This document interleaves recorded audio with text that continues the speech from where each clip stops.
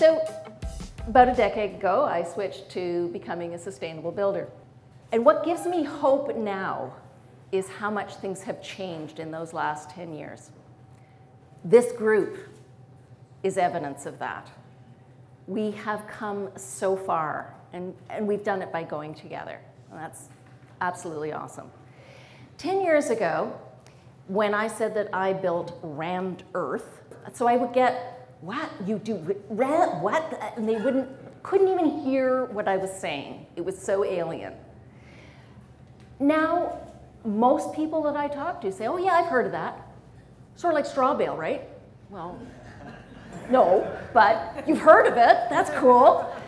And now they just want to know how to pronounce Aerecura. Well, you know, can't do everything. I've been having people come through my house over this last decade, and we now have regular 4 times a year tours. What I'm about to share with you are some of the comments and questions that we have had over and over. We get hundreds of people coming through. And we've heard certain questions and comments so many times. I'm really starting to get a good database. This is what I'm going to share with you. Comment number 1. Almost everybody who walks in the door has this in some way. They express, this was not what I was expecting. I don't know what they were expecting. Maybe it was a mud hut, maybe it was a hobbit hole, I don't know. But the reality blows them away. This is a beautiful, light-filled space that anybody would be delighted to live in.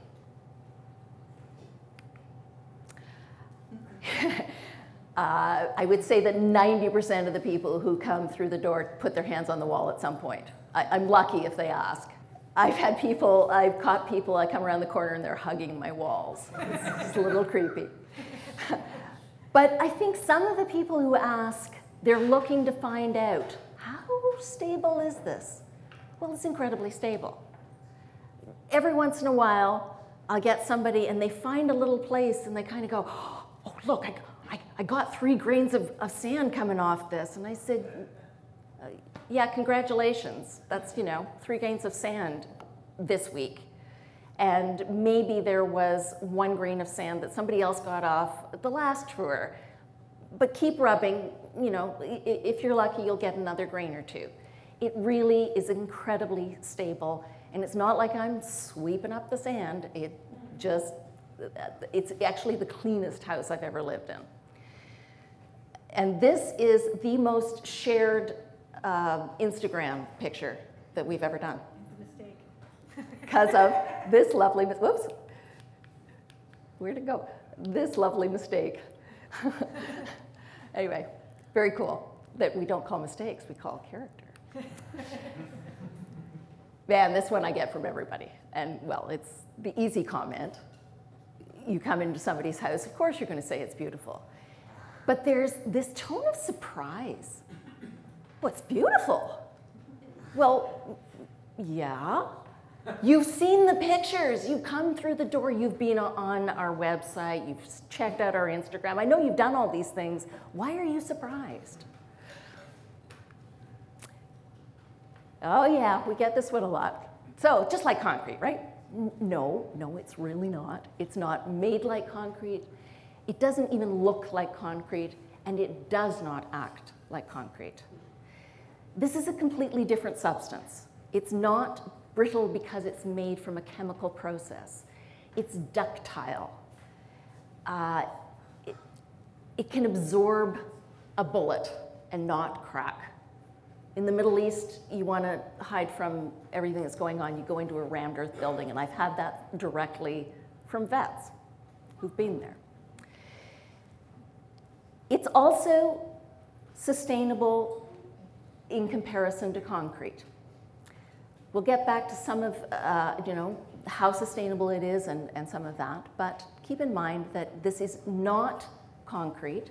One of the biggest things about it is that it is an incredibly durable substance. And that's part of what makes it very sustainable. So how is it made? Well, it's dirt, it is subsoil, and it gets shoveled into forms and compacted with pneumatic tampers until it's back to stone. Really simple process, as long as you do it right. It's just like nature does. This top one, that's nature doing it over, maybe a few million years, and that's us doing it over a few days. And it's a little bit stronger than Mother Nature. I went and started rubbing my hands over Mother Nature's rocks. I get a few more than that 1 or 2 or 3 grains of sand. Oh, how does it stand up with Canadian weather? Well, we all want to know that. We just had a tour in February, which was a perfect time for it. The driveway was a lovely luge track for all the people driving in, and the snow and sleet was flying, and everybody shivered as they wandered in and then said, oh, well, this is great. But they still asked, how does it stand up to the weather? And I think there's a sense that when you hear that earth in the rammed earth, you think, oh, it's going to erode like earth. I actually did a YouTube video, which you can check out on our website, that is entitled, Why Does Rammed Earth Not Wash Away in the Rain? So I'm not going to belabor this point. You can definitely go check that out on your own. But the reality is that our rammed earth, because we've stabilized it and put waterproofing agent in, is waterproof. It does not seem to notice all the freeze-thaw cycles. Nothing changes with the rammed earth. And then around the globe, there are examples of rammed earth that have been standing there for thousands of years in all kinds of climates. The Great Wall of China is mostly rammed earth. And if you look at even the least maintained parts of that, out in the desert, they get snow, they get rain, and they were not being built with pneumatic tampers. And they did not have any stabilizing agents in them. And they're still standing. So I think we're probably pretty good on this one. Which brings us to, well, yeah, it's lovely and warm in here, in the middle of winter. And there's that feeling, oh, you're hiding your furnace somewhere, or you must be burning, you must have a wood stove that you aren't showing us. No, we really don't. Most of our heat comes from the sun. And it's a bit of a disturbing thought that here in Canada, we don't get that thermal mass is a thing that works, that solar gain is something you can use for free heat. There's definitely something wrong if we're not using the greatest, simplest source of heat available. And there's definitely that sense that, well, if you're going to build sustainably, you must be sacrificing something, right? No way. This is the most comfortable, permanently warm place to live. The temperature stays constant year-round because of the thermal mass. All of that rammed earth there is hanging on to that heat and staying warm. When the power goes out, we don't even notice until I notice that the microwave has started blinking again. And then in the summer, we have our summer one. Again, they come in and, oh, lovely air conditioning in here. Well, yeah, we don't have an air conditioner. There is absolutely no need for an air conditioner in a rammed earth house. Those same walls with all of that thermal mass are going to stay exactly the same temperature through the summer as well. You may find, as in this situation, that you do get some sun coming in. Maybe you don't have it perfectly shaded, but you have it shaded enough that only a little sun comes in because the sun gets higher, you have some overhangs, you can limit how much sun comes in. But the sun that comes in gets absorbed by the rammed earth. And then in the nighttime, you open up your operable windows, have nice passive ventilation, it cools down the walls, and you're back to, the walls are, it's about 20 degrees. It just stays that way. In the summer, it goes from about, 20 to 24 degrees, and does that in the winter as well. Thermal mass. It's amazing. It's so quiet. There's a quality to the quiet in a rammed earth house. I know that a lot of you build passive houses, and people will comment about how quiet it is in a passive house. This is quiet like that, and then there's something else. I'm not sure what. It smells so fresh. Oh yeah, it really does. It's not living with that smell of dirt. It just smells really nice. And partly it's that constant humidity. Not only can you fill that bathtub with water and not get the windows steaming up, but the guitars stay in tune. And nothing says perfect humidity like that. What do the building inspectors say? Oh, everybody wants to know about that. Actually, we found the building inspectors are generally really cool about this.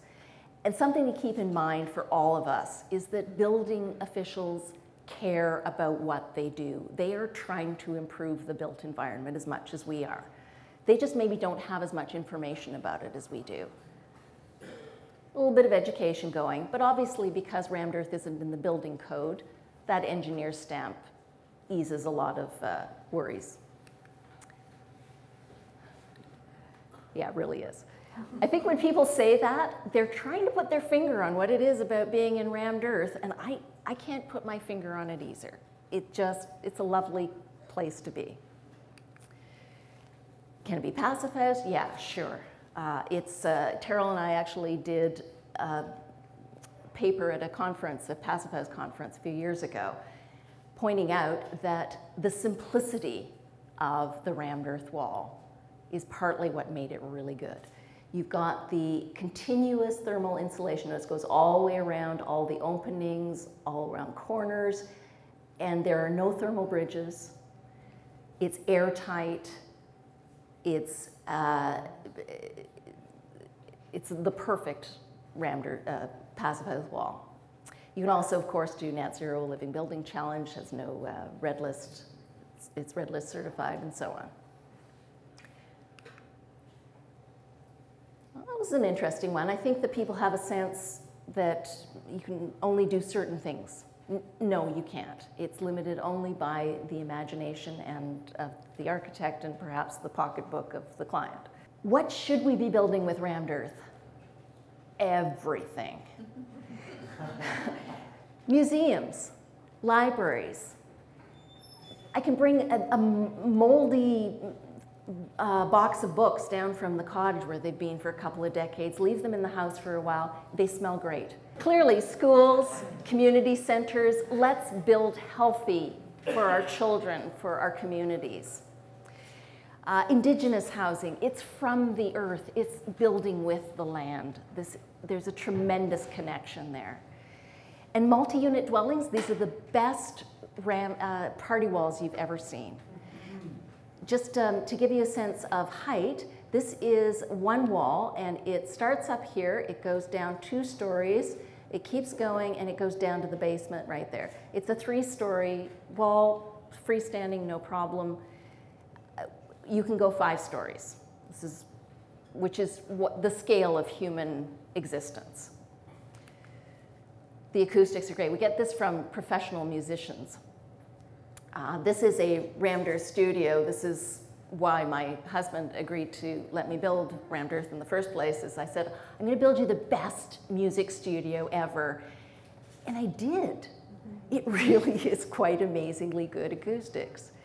Those guitars that stay in tune, also really so great. You just walk down, you pick up the guitar, and you start playing. You don't have to play that tuning song for the first 10 minutes.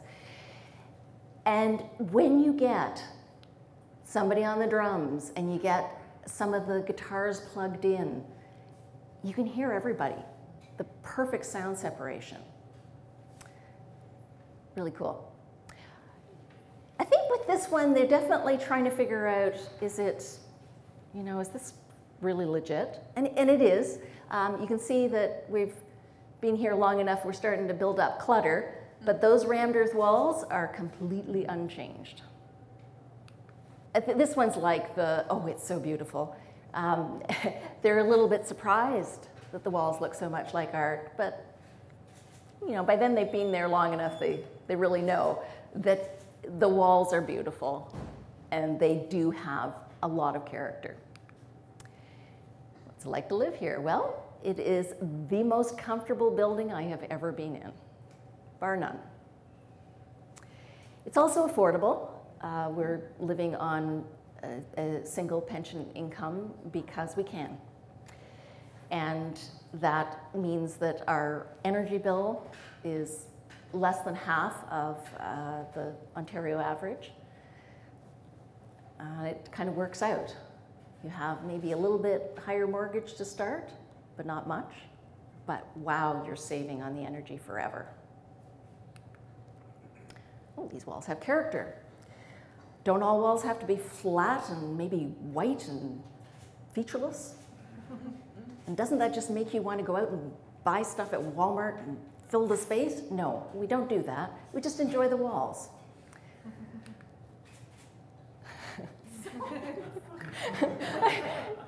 It's actually kind of funny how often I get this comment.